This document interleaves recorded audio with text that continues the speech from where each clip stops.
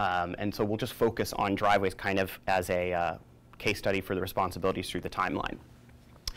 Okay, so we're going to start at the very beginning, which is the development process. One of the main responsibilities of a producer is identifying story ideas that could be a good film. So maybe you're finding ideas, maybe you're generating those ideas on your own. So maybe there's a script that somebody else has written that you think would make a really good movie. Maybe there is a book or a short story or a play or an article from a newspaper that you're like, that would be a fantastic movie. Your job is to find those stories that you think could make a good film and the ones that you believe in. And I think that that is very important in thinking about developing your own taste creatively of what stories do you want to tell and why do you want to tell them. When you're developing things to produce, you want to find things that you have this deep, visceral connection with, because it's going to be a very long process and it's going to be very hard and there's going to be a lot of ups and downs. And so when the going gets tough at any stage of the process, that kind of deep intellectual and emotional connection to the material is, for me, the thing that like keeps me going even when it feels like things aren't going to happen on the film. That also means you're finding artists that you believe in, that you're going to be able to advocate for through the entire process. So for Driveways specifically, 10 years ago, I had gone and seen a play in New York City by two writers, Hannah Boss and Paul Thureen, who are currently the creators and showrunners of Somebody Somewhere on HBO. But they had an off-Broadway theater group. They had never written for TV and film before, and I saw their play, and I was like, oh, they write characters and dialogue so beautifully, they would write a great movie. I went up after the play and I introduced myself to them, and I was like, I think your plays would make really great films. I would love to stay in touch. We formed friendship and relationship over the years. They did not want to turn any of their plays into movies. They were like, we disagree with you. Our plays were written as plays. They were meant to be plays. We will never write them into films. And I was like, okay, well, let's talk about an idea that you might have for what could become a movie. So they came in and we sat down, and they didn't really have an idea of what the story could be. They had just kind of latched onto this news story that they'd seen on their local public news that they had it made them both cry, and they had this really emotional response to it. And they were like, the news story was about an 8-year-old boy who lived next to an 85-year-old war veteran, and they had kind of unexpectedly become best friends, and the news story was about the family having to move away and what was going to happen to the boy's friendship with his elderly neighbor. And it was really the first time the kid had like actually made a friend. And that was all they had. Like, that was it. They were like, the story made us cry, but we think there's something in that relationship. So over the next 2 years, I spent 2 years developing the screenplay with them. And so, you know, they went off and spent 4 to 6 months working on a first draft, and they came back with this story about a single mother and her young son who's like struggling to connect socially, and they had come up with this arc of the story where her estranged sister had passed away and they were coming to town to clean out her house. And so while the mom, played by Hong Chow eventually in the movie, is rediscovering the sister that she had lost touch with through cleaning out her sister's house, the boy bonds with Brian Dennehy, who's his elderly neighbor. And at the end of the movie, Brian's going to be moving away for his adult daughter to care for him. But through the relationship, the kid has really kind of found his own sense of identity and come out of his shell. It took 2 years of developing the script. Like, no script on the first draft feels ready to shoot. And sometimes you'll have thoughts on what makes good changes. Sometimes I will give very bad notes, and writers will be like, that is a terrible idea, because they know their story inside and out. But sometimes there are ideas that you can bring to the table that really work. For example, in the very first draft, at the end of the script, Brian Dennehy's character fell and had to go to the hospital. And I said to them, I was like, I feel like when people go into this movie just seeing like this 85, 90-year-old character, people are going to expect that something bad's going to happen to the guy or that he's going to die at the end of the movie. I was like, let's kind of veer away and left turn and get that out of there and really just kind of focus on the relationship. So the second draft, that was gone. And so a big part of being a producer is knowing those creative elements really well. story structure, emotion, conflict resolution, and really helping to kind of shape narrative arcs and understanding how good stories are told and what makes one satisfying. Then after, packaging should be second. Packaging is second. Packaging is kind of the stage where we talk about, now that you've got a script, what do you do with it? You've spent 2 years, sometimes less, sometimes longer. I have scripts that I've been working on since 2015, 2016 with writers. But now that you have a script, what do? You kind of move on to packaging. Apologies for the order. This is the phase where a producer kind of jumps into gear building out the team. So if the person who wrote the screenplay isn't a director or going to be directing it themselves, it is the producer's job to hire the director for the movie. It is the producer's job to hire a casting director or find actors to play your roles. It is your job to oversee somebody generating the budget and schedule of the movie. It is your job to find financing for the film. And so a lot of times when you're thinking about that as a producer, you're thinking about, okay, how big is the story? How small is the story? How many characters? How many locations can it be shot in? And thinking about what makes sense with like a reasonable budget in that range. We could do a semester's long class on all of that, just in and of itself, but the packaging phase is really where you're going through those decisions of who are the people that I'm hiring to direct the movie, add to the cast, and building out the budget and the schedule. And a big part of that is also where do you want to film. There was an article in the New York Times this week about the competition that states are in for creating tax incentives for filming productions to draw production in. And so you're thinking through where can I shoot that makes sense visually for the story, and which state might have a really friendly film industry that they've built up through those tax incentives. And is there crew locally that I can hire, or am I going to have to spend the money to bring crew in if there's not crew that lives there? This is the phase where you're thinking through all of those decisions. Then you move, once you've got your film financed, you move into production. And during production, if you've done your job well, and there are always bumps in the road, but if you've done your job well, production is usually the least busy time in my life, because you've got it financed, you've got the schedule, you've got the money, you've got the cast, you've hired your crew, you've got people that you can trust, and there you're just kind of there to make sure that, you know, you're putting out fires as they arise, because they will. But you know, in pre-production, you're helping with location scouting and choosing those locations. You are helping the director hire his or her department heads. That means you're helping pick the production designer and the cinematographer and the costume designer. I'm involved in all of those decisions. Who is going to be our first assistant director? Who is running the set? And those people start to hire their own departments, and all of a sudden you've kind of got this flow chart, organizational chart of 60 people working on the movie as you've kind of built that out. And during the shoot, you're watching what is being filmed each day. Sometimes you're at the monitor watching it happen in real time. Sometimes you're running around solving problems, so you're watching the footage that night to make sure that everything's kind of feeling good and looking good. And throughout the process of production, you're also managing the relationships between the cast and the crew and the filmmaker. And if there are external people like financiers or agents or managers or lawyers or accountants, you're managing and massaging all of those relationships through the shoot too. But like I said, like a major job of a producer is that kind of preparation that goes into making sure that by the time you get to filming, all of that architecture is built. So maybe counterintuitively, when the film is shooting is kind of the least busy moment for me, because you've kind of got the most people on the film at that stage. Then everybody goes off and you move into post, and you are still involved very much in the day-to-day. You are watching every cut in the editing process. You are there when you're doing color correction. You're there when you're doing the sound mix.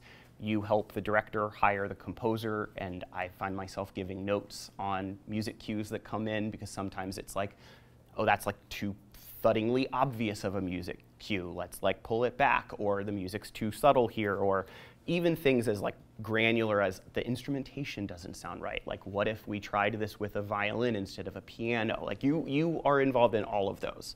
So with Driveways, once we had the screenplay, I had seen Andrew Ahn, who had directed the film, I had seen his first film, Spa Night, and I thought it was absolutely stunning. It was a film that he had crowdfunded the money for, and he had made it for $200,000, and I thought it was an absolutely subtle and very restrained first feature. I use a lot of adjectives to describe first-time films, but restrained is not usually one of them because you're like learning and you're really putting yourself out there as a director.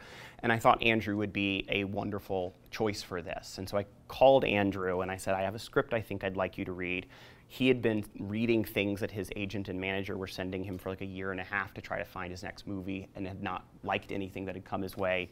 He called me the next day and he was like, I cried in the coffee shop in LA when I got to the end of the screenplay. I want to do this.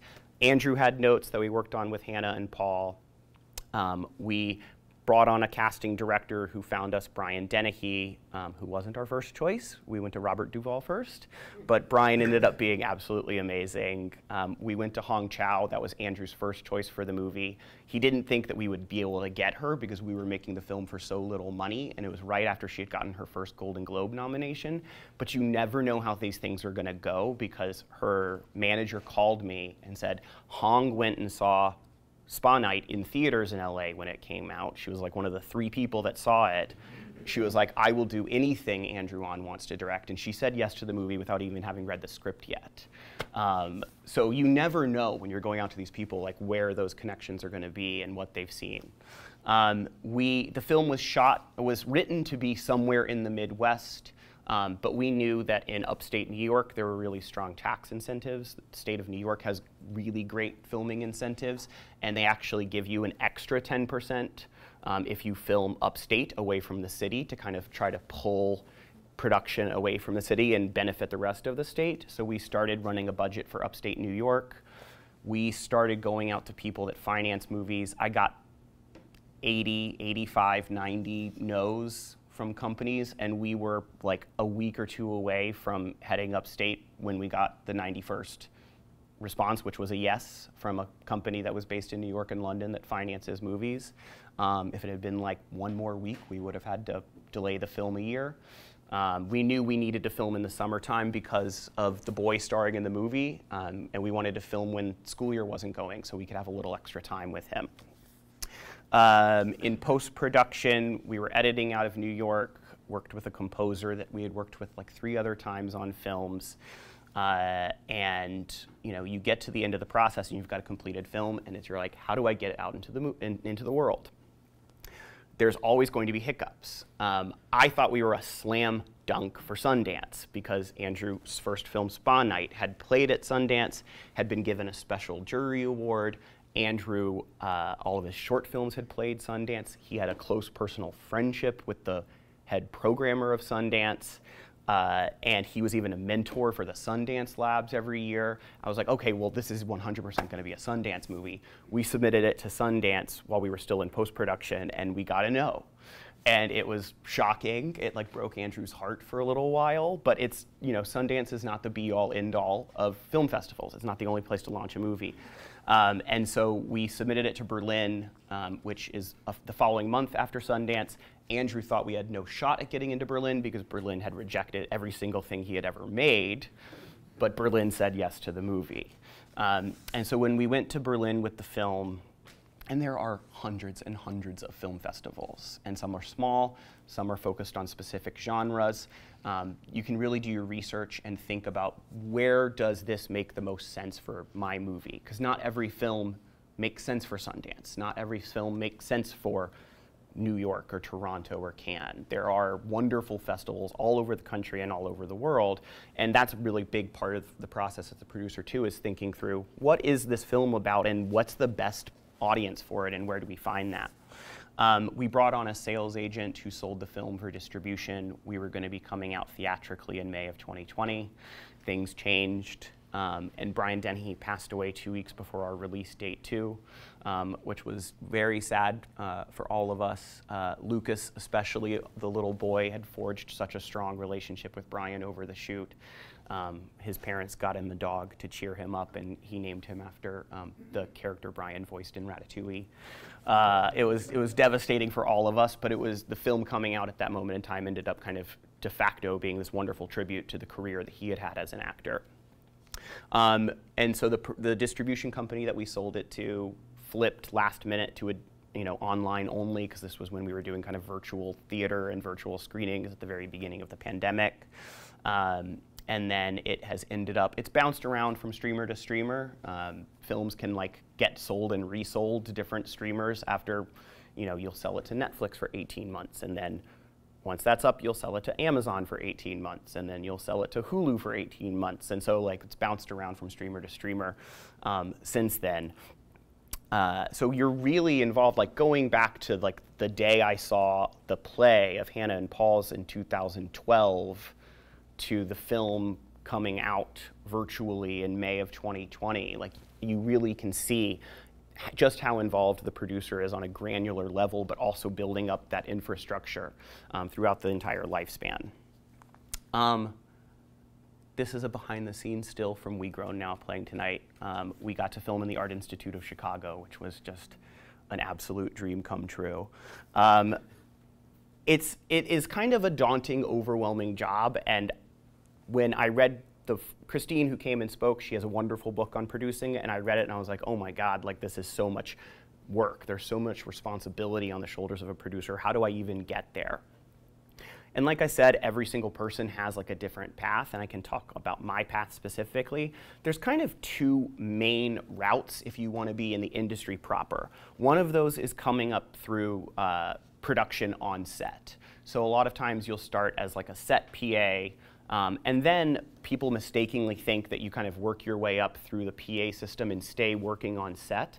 But if you want to be a producer, what I would recommend doing is maybe getting a job as a set PA, but then moving from set to being the office PA, because the office PA is the one that's actually working more closely in touch with the producer, with the line producer who's managing the budget. And the office PA reports to the production coordinator. And so once you've had a couple of experiences as office PA, you'll be at the point where you can kind of take that step up to production coordinator.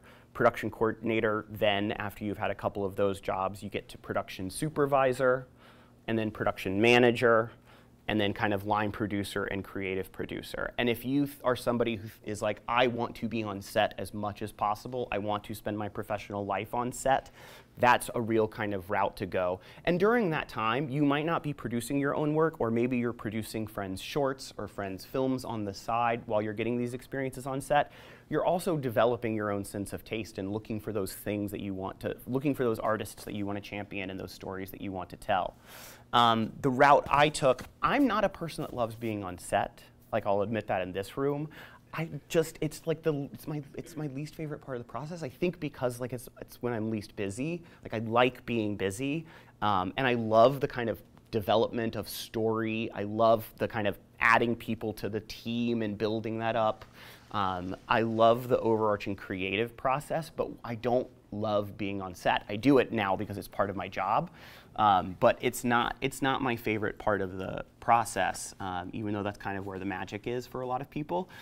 So if the kind of on-set route is one that's not appealing to you, there kind of is within the industry executive route where you can take that will take you where you want to be. A lot of times you'll start out as an assistant or in the mailroom of one of the talent agencies. These are jobs mostly in New York or LA, but also exist in Chicago, Atlanta, some in Nashville, London, Vancouver, and Toronto, but New York and LA primarily, where you're getting an assistant job, an entry-level assistant job at a talent agency or maybe a talent management company. And this is where I think that you want to spend time thinking about what do you really love? What are the things that you love, and why do you love them, and what do you want to make? Because the biggest thing as a producer is there's a gazillion things that you could tell. There's a gazillion ideas and stories. Which ones do you want to be a part of, and why? So advice that I give people at this stage where you're kind of emerging from school and getting your entry-level job in the industry is really learn which companies out there are making movies and which companies make which types of films, and what companies out there are the ones that are making the films you like the most, because you're going to want to find jobs at the places that are making things that you really believe in. And oftentimes, the kind of ladder, that route, after you have an assistant job, the kind of first junior level executive position is oftentimes called a creative executive. And then a creative executive moves up to director of development to vice president, and then most times after vice president, you're getting like a head of production job where you're the one in charge of identifying the material and developing it and producing it. That was the route I took. I moved to LA not knowing anything. I had watched Entourage, and so I thought like being Lloyd at the agency was what I was supposed to do. And so I applied at all of the agency mailrooms and ended up getting the job. It was, you know, you're delivering mail and picking up salads and driving clients around town. But from the mailroom, you get promoted to be an assistant to an agent. And then I knew I didn't want to be a talent agent, and so I started looking around at what companies made movies I loved and finding a way to meet people there and networking, and so that when a job became available at Focus Features, I applied for that assistant job. And I got that job. 1 year later, Universal fired all of us and shut down the New York headquarters, but I was like, I'm going to be at Focus the rest of my career. And so after I had that job as the assistant at Focus Features, I went to Ben Stiller's production company where I got my first job as a creative executive. And then I went to the Weinstein Company as a director of development. Again, another session. And I worked my way up there, but James Seamus, who is my business partner at Symbolic Exchange, had been the CEO of Focus Features. He wrote Crouching Tiger, Hidden Dragon, and The Ice Storm, and produced Brokeback Mountain, and we had just forged a very close bond. And he had been fundraising for a movie with Logan Lerman that was going to be his first directing debut, and that was when we were catching up, and he was like, you know, I want to start a small company, and I want to find somebody to, you know, really find and develop emerging voices. If I do that, do you want to come do that with me? And so I joined him to start the company. I would say, you know, it's a lot of fields like, you know, accounting, like somebody might get their become a CPA and be an accountant at the same firm for 20 or 30 years. A lot of times in the film industry, when you're gonna make that move up to the next job, whether it's assistant to creative executive or creative executive development, director of development, you're moving companies. There is movement all over the place all the time. It's almost never like a vertical, just one shop. You're looking for those jobs, and you're kind of finding the places that you want to work and the people you want to work with, and you're moving constantly. Most people I know who have been in the film industry have worked at 3, 4, 5, 6, 7 companies in under 10 years, because you're really finding those opportunities to move up. A big part of being a creative producer while you're going through those paths, whether it's kind of the executive path within the industry or the production path on set, is just consuming media. Like I said, you really want to watch a ton of movies, because you really want to develop a very clearly defined sense of taste, because people will ask you, what do you want to make? And if you can have like a very kind of bite-sized, definable, articulable answer to that question, the more you watch, the easier it will be to kind of define that for yourself so that you can define that for others. Watching as much as you can also helps you really get a sense of like what makes a movie good and why, what makes a movie bad and why. What do I like? Why do I like it?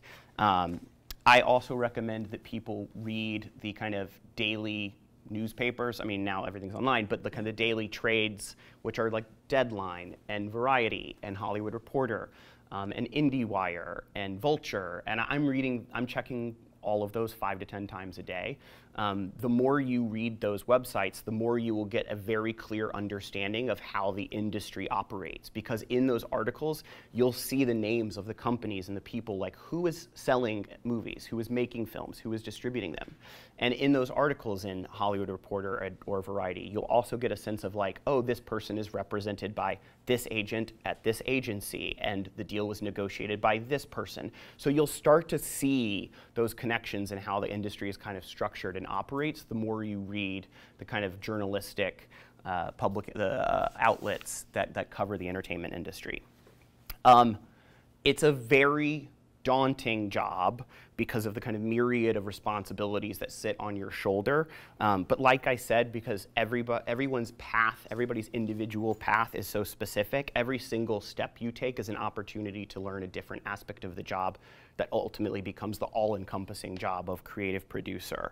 I think that one of the things that's so wonderful about it, obviously the business is in a moment of complete turmoil because of how streaming has upended the industry, which the kind of big companies still haven't really totally figured out because of the pandemic, because of the strikes last year. There might be another wave of strikes from the crew this year. So the industry is completely tumultuous, but I think what is the most satisfying about being a creative producer is you get to choose who you're going to advocate for and why. We're the torchbearers of the industry. So the movies we choose to make, the filmmakers we choose to support and make sure that we're working every day to get their work made, that's what changes the industry and moves things forward. And so what we choose to make pushes everything forward and makes that change. And I know I just word vomited at you with a lot of information, with a lot of steps and different jobs and tasks. But I hope it was a little bit enlightening in terms of what is under the umbrella of this kind of very broad job title, but also why it matters, and maybe hopefully a little inspirational like it was for me sitting in not this room, but a different one 18 years ago. But I wanted to, because it's a lot of information, I wanted to leave a good amount of time for questions if you had any of them, and happy to kind of talk through anything that you might want to know. Sure. Do you think the skills to be a creative producer are a lot different from the skills to be like a creative, like a director, screenwriter, cinematographer, or are they? Yes, absolutely, because those roles are more purely creative, whereas with a producer, even though I'm overseeing the creative aspect, it's also my job to make sure that the movie is staying on time and on budget. And there is tension in that. Like, film and TV is the largest global industry in our history of mankind, where art and commerce are really intersecting, and those two things don't mesh. And so there is an inherent tension in the job of being a producer where you have to protect that kind of creative flame of the movie while also being like, okay, these are the resources I have to make this, and figuring out how to do it and how to do it on schedule. Whereas like a director or a cinematographer or a costume designer or an editor has a very kind of specialized creative role on the film, and you're the one telling them that we can't afford that. I have a film that's going to be shooting in May and June this spring, and it was written for Los Angeles. And even though the film industry is centered in LA, California is very oddly very unfriendly to film production and has terrible tax incentives and has lost a lot of production to other states. And the filmmaker desperately wanted to make the movie in Los Angeles. He grew up in LA. He wrote the story for LA.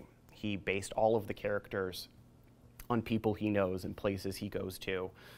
And we've kind of just come to the point within the past 4 weeks where we've just said, like, for what we're going to get to make the movie, we cannot afford to shoot in Los Angeles. And so we are going to shoot in Vancouver. And we've recently run a budget for Vancouver. Canada has wonderful tax incentives. And because the dollar is so weak there, you basically get like an extra quarter on every dollar. And we're going to shoot in Vancouver, and we're in the process now of deciding, we're looking at pictures of locations from early location scouts, and we're deciding, do we want to just move the story within the screenplay to be set in the Pacific Northwest, or do we want to try to cheat Vancouver for Los Angeles and maybe just have our director and our cameraman do a weekend in LA getting exterior shots that we can plug into the edit and try to trick it.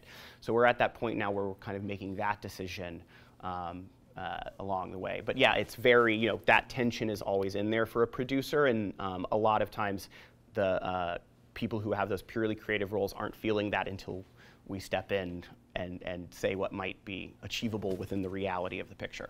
Yeah, it sounds like it's more suited for like an administrative, maybe business-minded person who has an appreciation for film rather than just the Definitely. creative skill.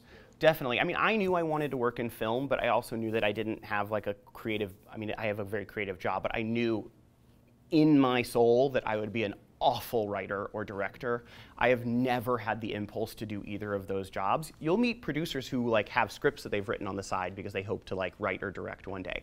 I know deep within me that I would be awful at either. I've never tried to write a single word on a single page of a story. It's not my job, but I really like a leadership role. I really like being with something from the generation of the idea through the completion of it into reality.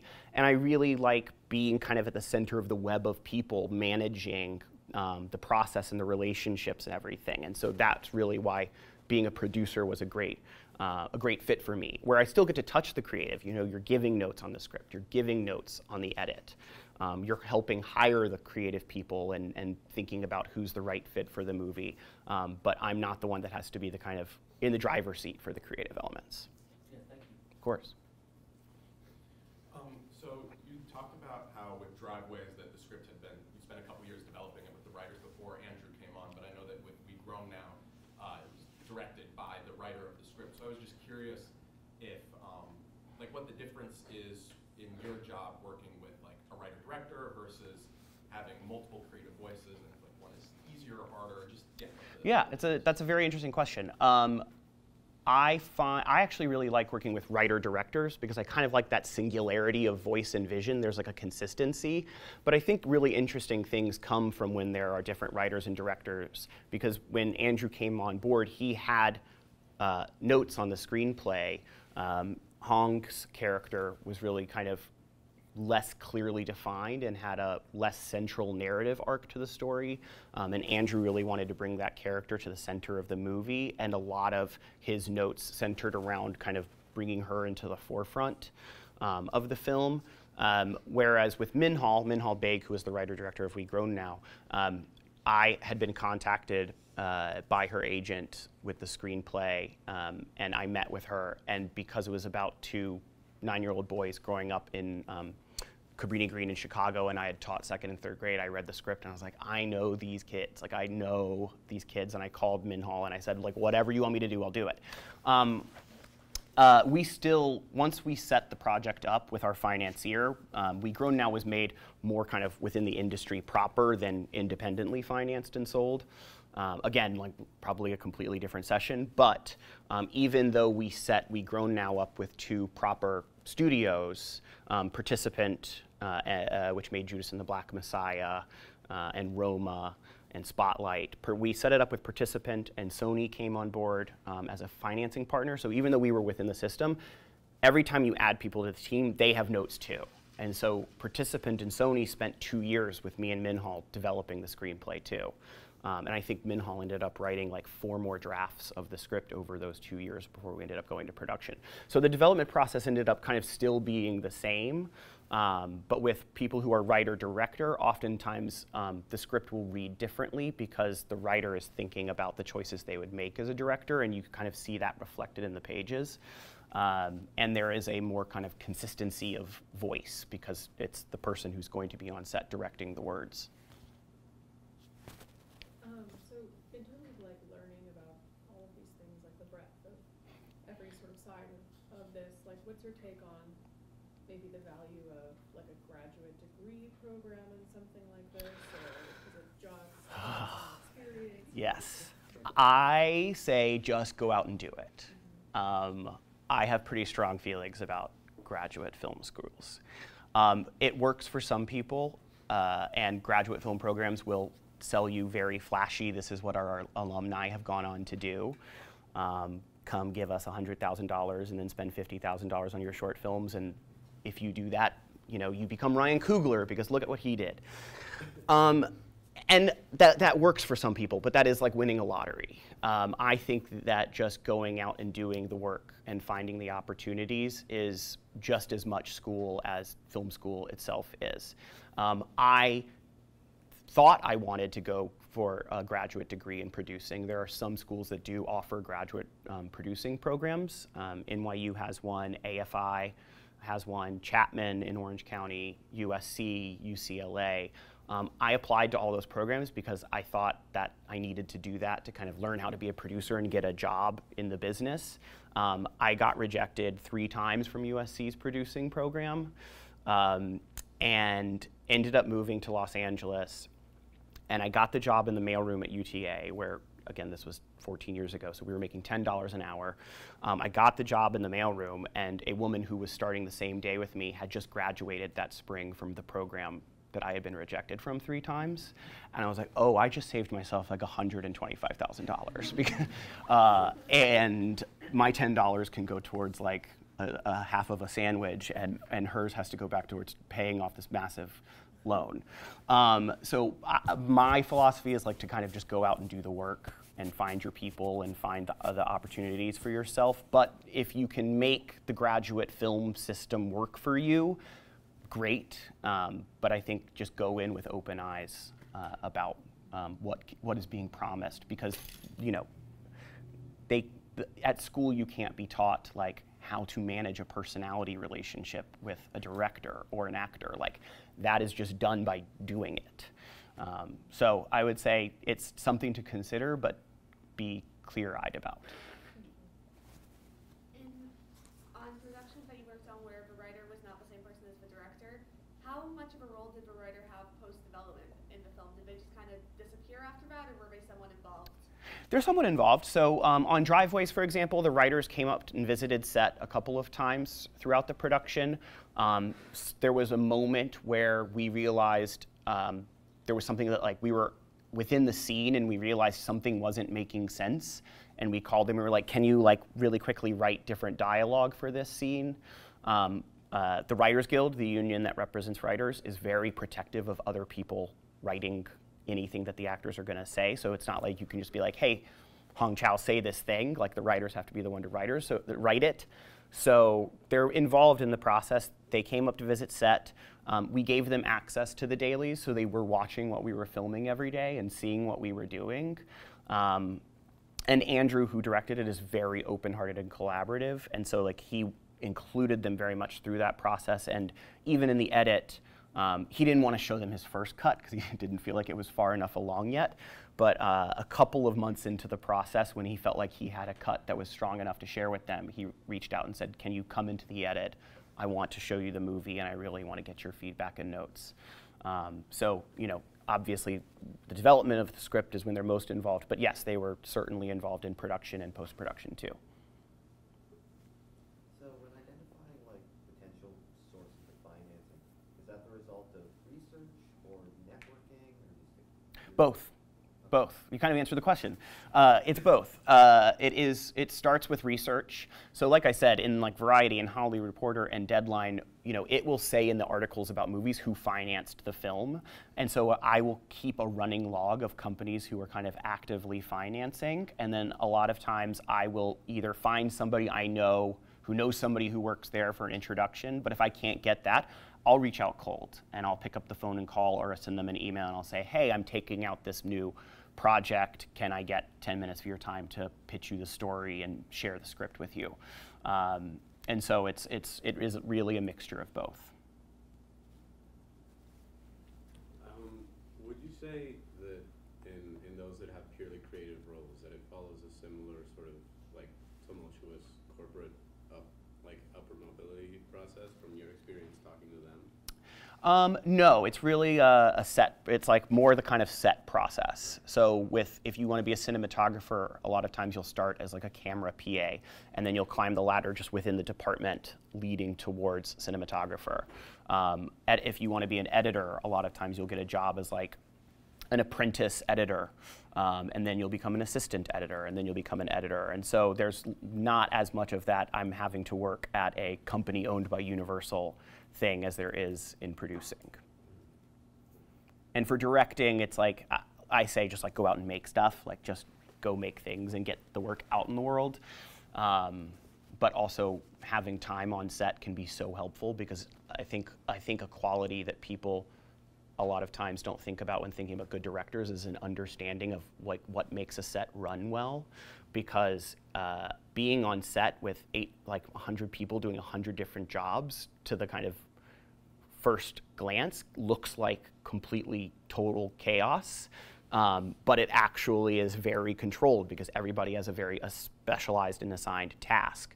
And so I actually think that for directors, getting experience as a PA is just wildly valuable because you get that understanding of how a set runs and what makes a set run well and what makes a set run poorly. And the director is really the one who kind of sets the tone for the atmosphere on set. And so being able to see that, both positive and negative, is a massive learning opportunity as well. But no, it's much more kind of in the creative realm, definitely. Can you talk a little bit about the income structure for a producer? Specifically, like the time frame in which it takes to make things, also like how that changed when you decided to open up your own Yes. company. So a lot of times a production company will have an overall deal somewhere, which means that you have the obligation to show that company your projects first. But if they say no, you are free to take the projects elsewhere to try to get them made.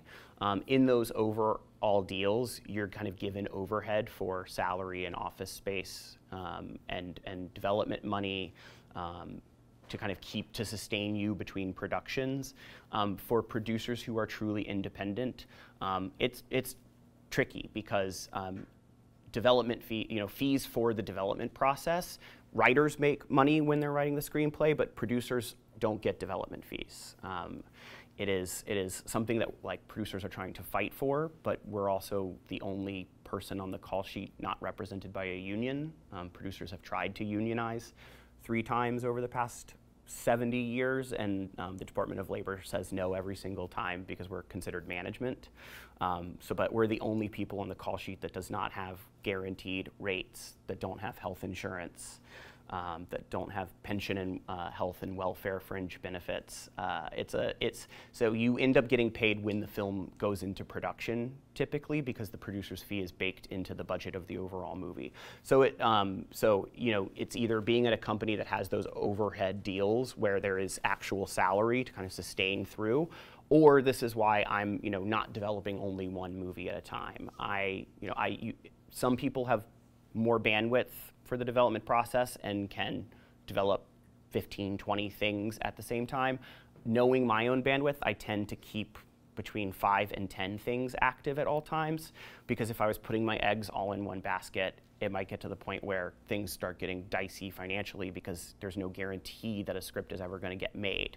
And so I keep like 5 to 10 things in active development at all times to try to have 1 to 2 things that are getting made each year. You talked about some of the challenges in the industry, just like the influx of not really knowing where it's going with the streaming model, but as like the mid-budget movie seems to kind of be disappearing, how has that kind of changed the creative process for you? Because it's like some of the things that focus in like the on-lead movies wouldn't get budgets today. How has that changed in how you identify something that I read everything with an eye to how expensive I think it might be. And a big part of reading a script is not just, do I believe in this creatively, but do I think I can get this made? Because I don't want to commit to producing something if I'm not going to be able to get the project made. So I'm thinking very strategically when I read something about like, okay, I think I can do this for $2 million. I know I can go out and raise $2 million for a movie. Or, I think this is a $10, $15, $20 million movie, and this is going to demand studio support. And so how do I start seeding those relationships and introducing the director to places so that when we're ready to put it together? But yes, very much so, those kind of mid-budget features have fallen away, and so you never really think. There are kind of dead zones in budgets that don't happen as much anymore. But I love those mid-budget movies. They're getting made outside of the States right now. And so I've kind of shifted. So in America, I've either got very big things that would be studio movies in development, or I have very small things that I feel confident that I can get independently financed. But with the mid-budget movies, I'm actually kind of shifting a lot of those projects on my development slate to being British projects, and finding British producing partners that can help access British money, because a lot of those mid-budget range movies are getting made still in the UK and Europe, and finding ways to make those there since I can't get them made here. Hi. Hi. I have a question question, and then I saw someone here has a question. I want Sure. to make sure since you. Oh, yeah, sorry. Oh no, you're fine. My question was, what was the book that you found was really helpful to you? Oh my God, I don't remember the title of it. But it's by Christine Vachon, Vachon. I think she. Yes, she's the president of Killer Films, and Vachon. I think she's written 2 books on producing. Okay. They were remarkably helpful. Thank you. Yeah. I have it in my office. Everyone who, yeah, it's like one of those that everybody's read. Yes, she's an absolute icon and terrifying and wonderful, and I love her. Thank you. Yeah, of course. Besides income structure, what would you say are some of like the major differences between working as creative producer under like a major studio as opposed to independent filming? Yeah, the nice thing about working under a major studio is that there's more resources, both like for your own kind of lifestyle and for the types of movies that you're developing. But working at a major studio, you're kind of beholden to the mandate of whatever that company is, and that can change. Like if you look at the movies Netflix is making now versus what what was making in 2018, they're wildly different creatively in terms of slates of films. And so companies that have overall deals at Netflix have had to shift the kinds of movies that they're making. And I have friends who had those kinds of deals who are now developing things specifically for, we want YA romance, and having to find those things to kind of service those deals. Being at a smaller company or kind of truly independent like we are at the moment, the thing that I really love about it is that total creative autonomy. So it's finding people like Andrew who did Drive. The movie I'm about to start shooting, the movie of Vancouver, Andrew's directing that too. So we're like continuing our relationship together. So it's finding people like Andrew, finding people like Kitty Green who did The Assistant, finding those filmmakers that you really believe in and having the ability to actually work with them because whatever they want to make, you're not beholden to some mandate that you have to kind of adhere to within the studio system. So how do you evaluate your success then? So like big blockbusters, 200 million, there's an expectation. For the smaller movies you're working on, what's your evaluation for success? It is, it's creative success and financial success. I think creative success is, did we make something that is the best version of the director's vision and what was on the page? And sometimes you get to the end of the process and you're like, oh, this is not, like I've made things that aren't good, and I know that. And sometimes there are things that I'm like, this turned out exactly kind of how Minhal envisioned it. And I'm very proud of that creatively. And and that's like, did people respond to it? Did audiences respond to it? Did critics respond to it? And then the financial success is, did we make our investors their money back, point blank? Because yes, like again, that kind of creative and commerce tension that exists through the entire process exists in success for producers too. Like, is it creatively successful, but did we earn the money back for the people who invested in the movie?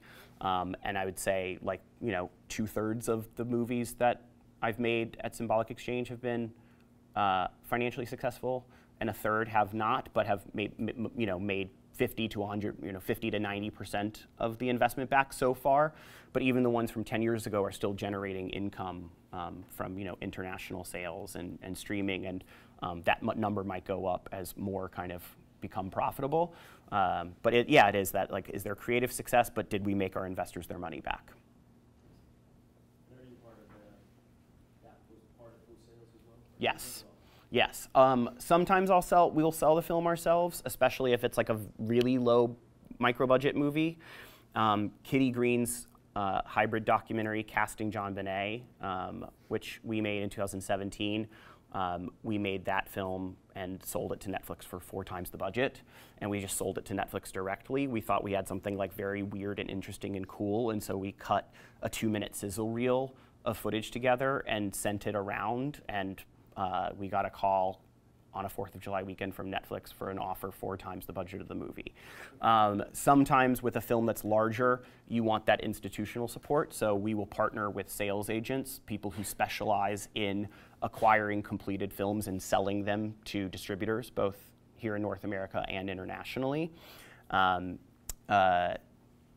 And so on Driveways, we had and the agency where Andrew was represented as a director came on board to sell the film in North America, and we brought out on a company that specialized in kind of smaller independent titles out of America, but specializing in selling them internationally. So we brought on 2 companies to help us with that.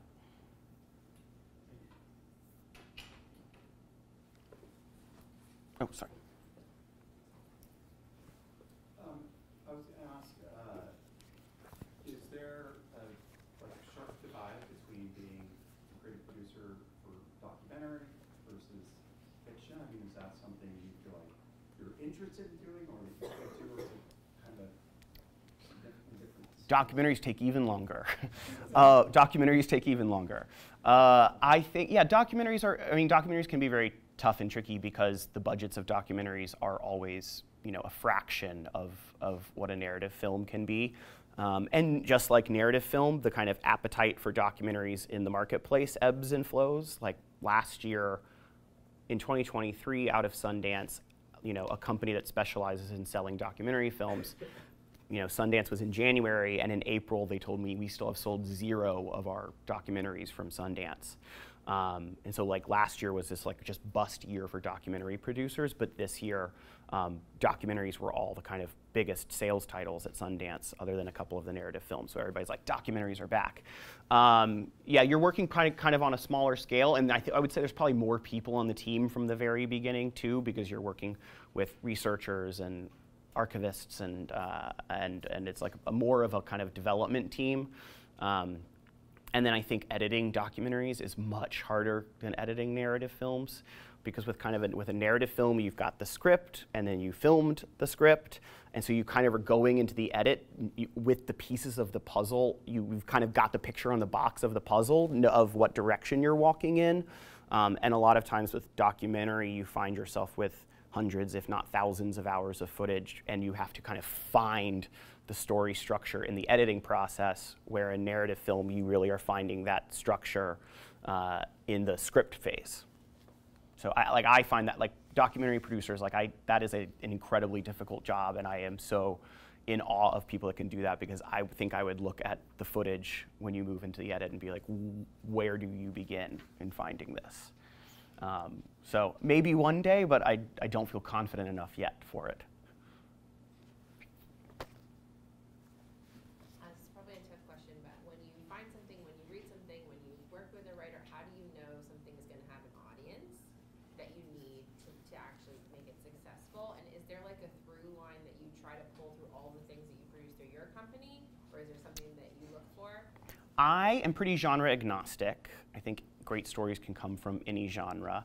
I am budget agnostic. Some companies are like, we make movies in this range, or we make action movies. I'm pretty budget and genre agnostic.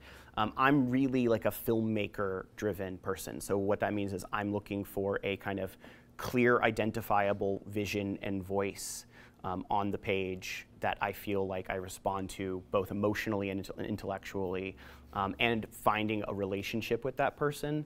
A lot of times when you like meet a filmmaker, you'll be like, I'll produce your movie, and you're like getting married from a blind date, and that can lead to tricky things. So like with Andrew, I spent a year and a half becoming friends with him before I ever even sent him the script for Driveways, because I like to forge that relationship, because I want to know that the person I'm like really going to be, and it's not on every film that it ends up that way, but I really try to find people whose vision and voice I believe in, and somebody that I can have a positive relationship with outside of the film as well.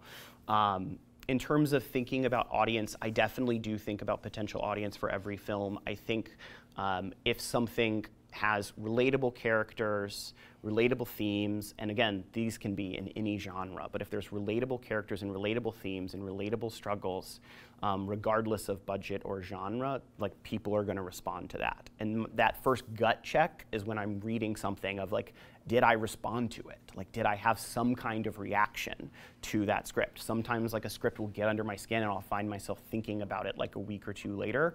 Other times I'll get to the end of a screenplay and like an hour later I couldn't tell you what it was about. And so like I'll have that like check in with myself of like, what is stuck with me, and why is that sticking with me, and is that something I need to follow and explore potentially being a part of this process? Because I think if something's going to resonate with me, at some point it's going to resonate with some slice of an audience. That's not 1,000% batting average of success for sure, but I think it's like if it resonates with me, it's going to resonate with at least some other people out there.